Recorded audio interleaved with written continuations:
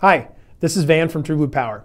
In this video, we'll be talking about our different cutout and mounting options for installing our family of USB charging ports. So as you can see here at the top, your first option is to do a standard square rectangular cutout that's nice and flush with the unit. You can see the unit sits in there perfectly. You got 2 screw holes and you're ready to go. Another way to dress up this option is we have our faceplates. This is our standard size faceplate and this is our small faceplate that gives you kind of a more slim, sleek feel. We sell these with brushed aluminum and you can customize them any way you want. If you'd like to chrome your faceplate, if you like a particular color, you can really make these your own when you install the units. Our newer option that I'm really excited to talk about is our circular mounting option.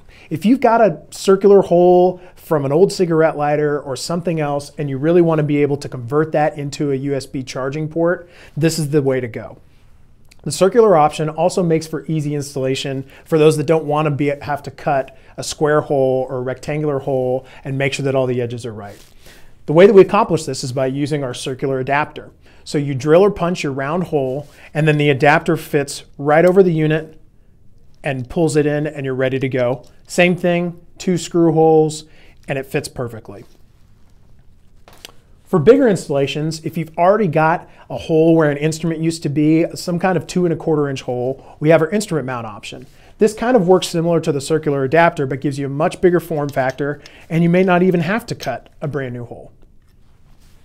The best thing about all these adapters and options is they all fit on any of our USB charging ports.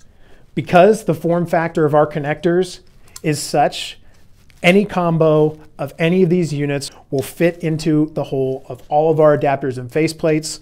This allows the people that are ready to upgrade from a 202 into our higher power USB charging ports to install with ease.